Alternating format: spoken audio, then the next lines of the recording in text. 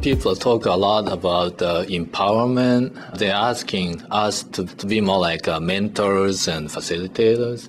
But this mobile internet technology is actually doing exactly that, because now, as I said, students are really going outside of the campus, doing all kinds of extracurricular activities, and one of the most important parts of that in Japan is the internships at the many different kind of companies and factories. And before, they work like 1 month or 3 months, including some credit, but we really don't know what they are doing actually in the factory line. They do have some kind of comment, and they write some term paper to us, but just a sheet of paper. Before, all what we gave them, the students, is just final score. Okay, you got the 95 points on the test, so you get A. You have 60, so you C. And that's the only the data that in the transcript that the students get. But in addition to that, we have created a system to assess the students as a whole person.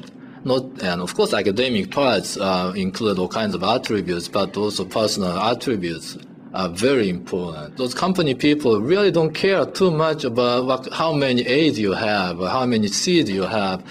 They rather care about what kind of person you are, what kind of personal attributes, social skills, presentation, and what did you do in school for 4 years. But before, we didn't have any that kind of metrics, we call it, to evaluate the students from a lot wider perspective. And that's what we just started doing. That one really kind of, in a sense, force us to develop that kind of different kind of assessment because of this mobile technology. That's probably different. I just want to reiterate, I think you touched on probably what is, in my mind, the fundamental challenge of mobility to education, especially higher education here, which is the always present ability of students to get to the world of information in just a moment, both in and out of the classroom, fundamentally has to change the way we've thought about classes and lecturing for literally hundreds of years. And so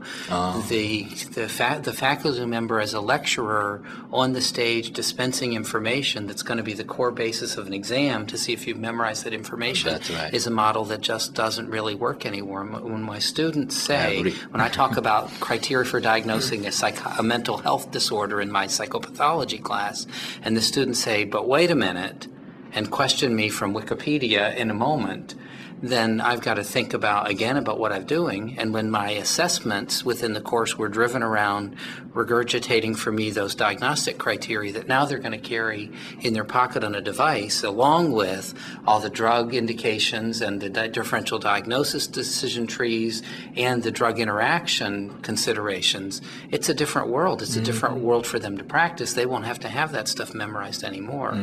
And so we think about then how to re-engineer the classroom to allow the things that really do engage students to take place. Mastery of content has always been, I think, our criteria, and mastery of content still matters at some level, but in many cases we were doing that fairly well already, and I don't know that mobile devices make us do that any better. I think it makes it, in fact, a little less important for us to do that right during those class minutes.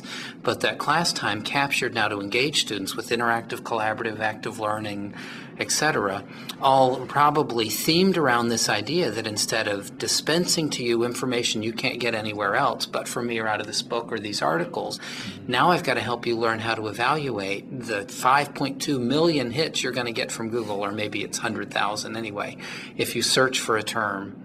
And you're going to get all these hits, but they're not all valuable. Right. And how do I weed through all of the thousands of hits when there's a problem with one of my dogs to find the 10 that are there from a vet that probably give me good information about what decision to make and whether to go or stay and what to do.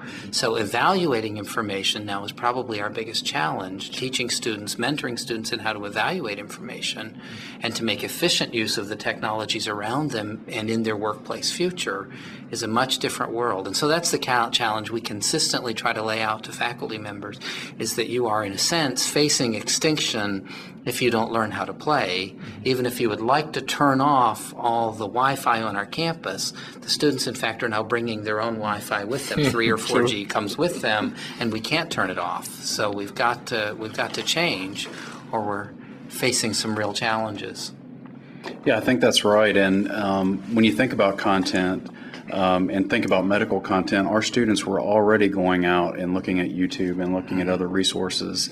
But the way that the procedures are done at MCG are different than the way procedures are done at other universities. And so even though there's a wealth of information that's out there, it may not be the way that we want them to learn. So by providing them the content in a way, in a mobile device, which is really their digital Swiss Army knife that they carry with them everywhere, we're just facilitating them. And that's part of the millennial learner. That's what we're really trying to embrace, their way of thinking, their way of learning, and reaching them that way.